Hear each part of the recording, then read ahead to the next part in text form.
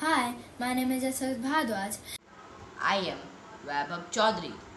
And I am Baibhav Gautam. Are here to tell you about our idea and how it works.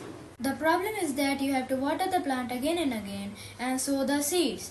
Sometimes watering the plant by mistake, too much water falls. This causes overwatering and the plant will not be able to take that much water, so the plant will die. The idea, that is vertical farming, is solving the problems. There will be no overwatering because of the timer pump and a container full of water. Water will be transported by the pipe to all the plants that are on the racks. There will be no hard work for farmers as they can water the plant with just a button. By tapping the button will activate the timer pump and the plants will be watered in a fixed period of time. Thank you.